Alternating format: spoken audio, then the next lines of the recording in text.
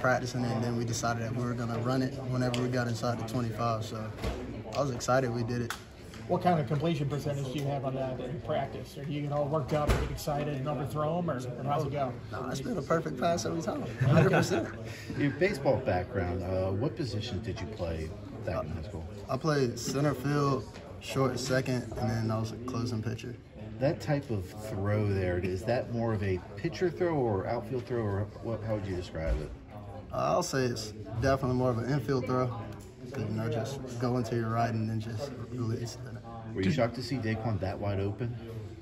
Nah, I knew he was going to be that open. Like, we've been practicing it, and, you know, from the past weeks, whenever we've been running little tosses to the boundary, so we knew they were going to bite on it.